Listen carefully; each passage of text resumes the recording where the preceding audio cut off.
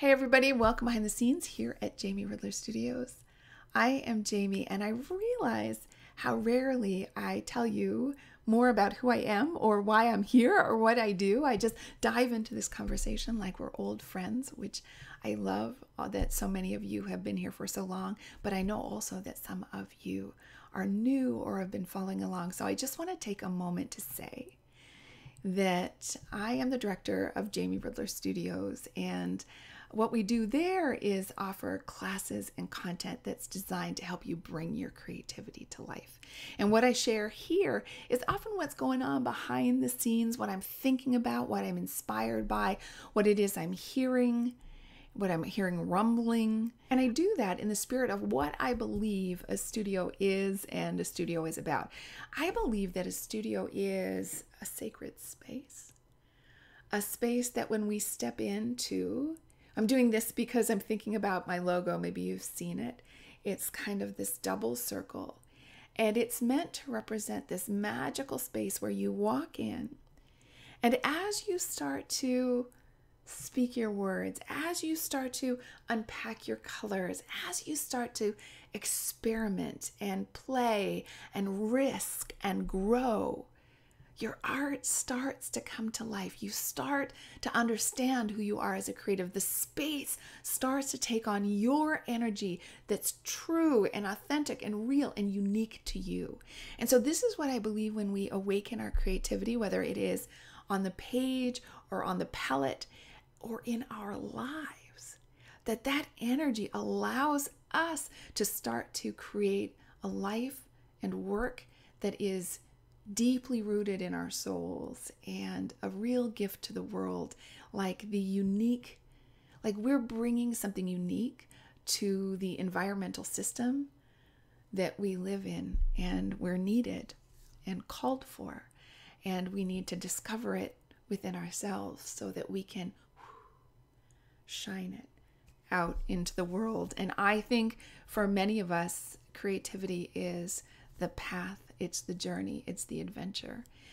And so today I wanted to share with you two strategies that I have used that have creatively opened up my life. And again, I do this in the spirit of the studio. Let me tell you something else I believe.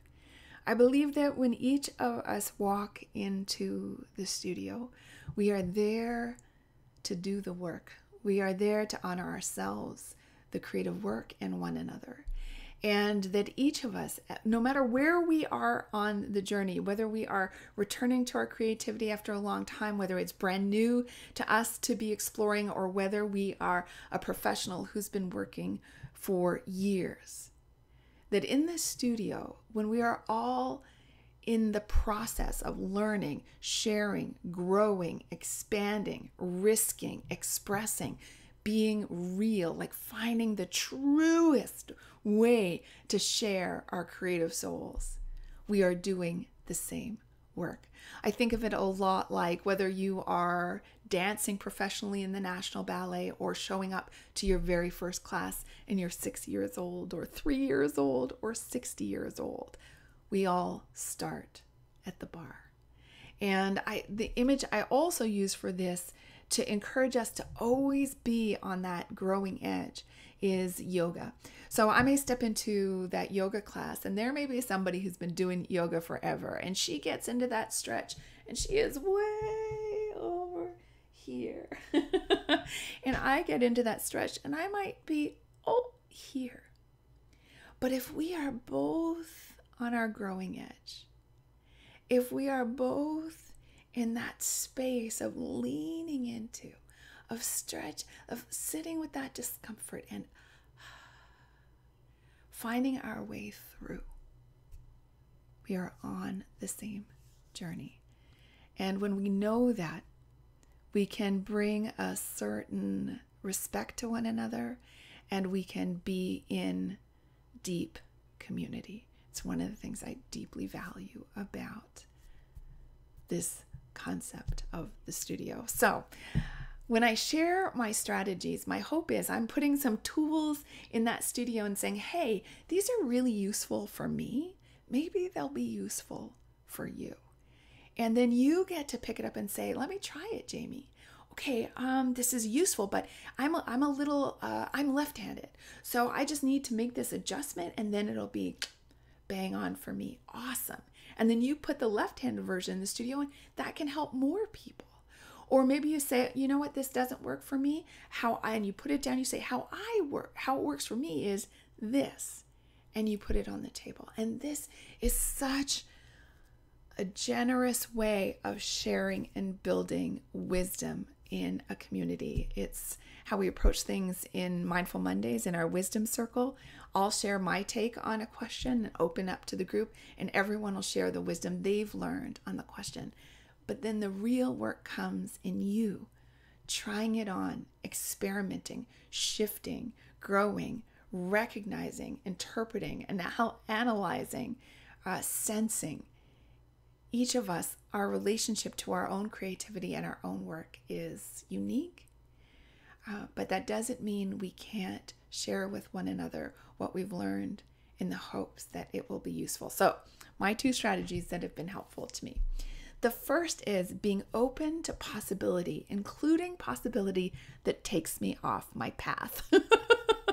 So the example I always use for this is that when I went to university, I went to the University of Toronto and I had registered as an English major. And in the week before classes started, I was walking through the quad and my boyfriend at the time saw a sign and he said, Jamie, I think you'd like that. And what it was auditions for the theater program. I said, yeah, you know what? I bet I would. I walked over, I signed up, I learned what I had to do, I auditioned and I got in. It changed the direction of my life. And so I didn't know how it was going to turn out. I gave myself permission each step of the way to feel into it. I could decide that I didn't want to do it. I clearly could have also not gotten in. But my instinct was, yeah, that's for me. So I literally, what's funny is I think about how it took me off the path of just being an English major and instead brought this whole other life into my world. But when I think about it, it's funny because I literally walked like this. I was on this path to go somewhere and I had to go this way to sign up. And so very symbolic in that physical expression too. So many times in my life, this has been the case. I've been set, my sights have been set here, and then suddenly something comes up and I go, oh, maybe that. Even my relationship with my husband, was at the time that I met him, I was absolutely clear that I did not want to meet somebody that I was not interested in dating. And then he showed up.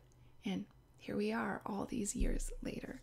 So imagine if I had just had the blinders on, how different my life would have been. And since I love my life, I am glad that I gave those yeses, that I followed those winks and went that way.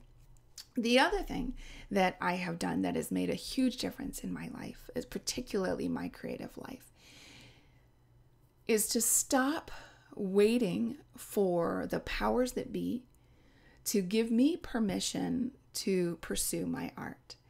So I'm talking about the directors, the editors, the heads of the programs, the people who say yay or nay, you have talent, you have potential, come in. Yes, I'm going to publish your book.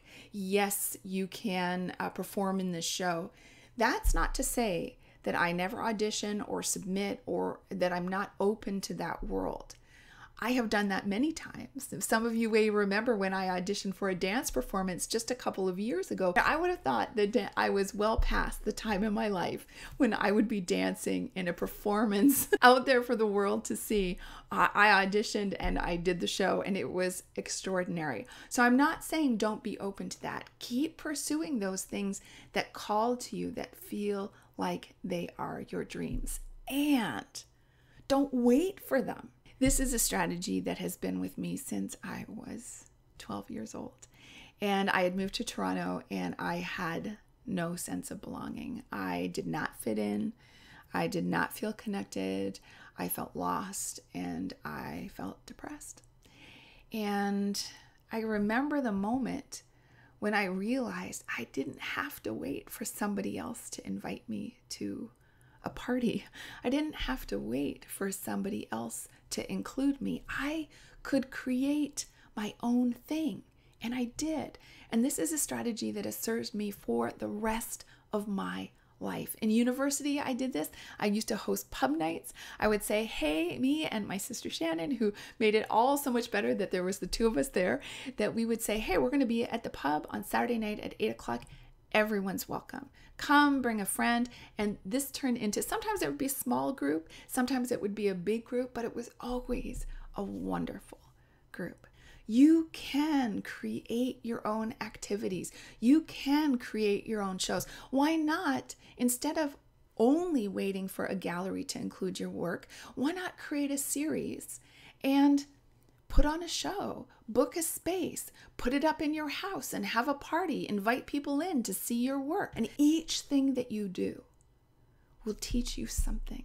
You know, I am a deep believer that what we create creates us.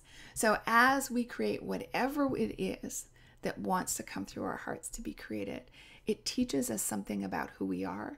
It teaches us more about our art itself, the skills of our art. We become more and more adept as we do. And that's important too. And we start to build a powerful relationship with that creative spirit that is in our hearts. We start to honor it. We start to explore it. And for me, this is the primary relationship, right? Is we're developing a relationship between our creative spirit and our creative work. And we're bringing, like that magician card in the tarot, we're bringing that energy of spirit like in here, and then we're making something and putting it out here. Both of these strategies are really disruptors. And if you're like me, I grew up a sensitive, quiet, introverted, creative, good girl. Being a disruptor wasn't really something that you would think of when it came to me. But my spirit did not want to be crushed by the weight. My spirit did not want to be crushed by the lack of invitation.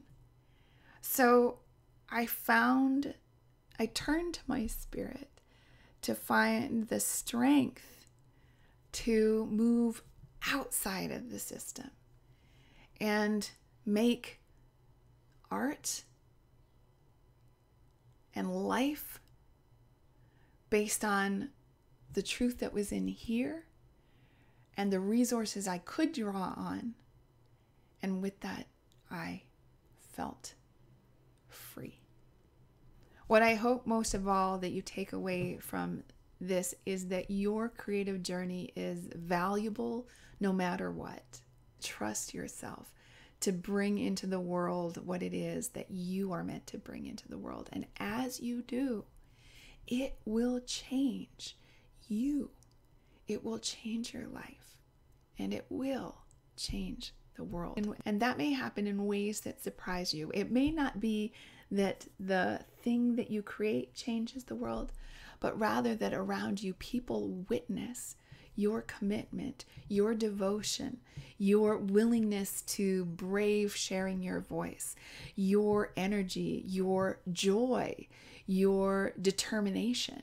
And in doing so, you are a role model for them to take hold of whatever path that is true and deep and real in their heart. And as each of us do that, we will open up so much possibility in this world that needs it so deeply. So that was what was on my mind this week. I hope you have a wonderful week in your studio. I hope you explore this idea of disruption, of not waiting. Coalesce your creative energy into a project. Turn it into a something. It will, even if you don't think you know how, it will help guide the way, whether it is a podcast, a party, a blog, a book, a doll, a photograph, a poem. As you bring it to life, you are welcoming creative energy into the world, and that is magic. Okay, I'll see you next week.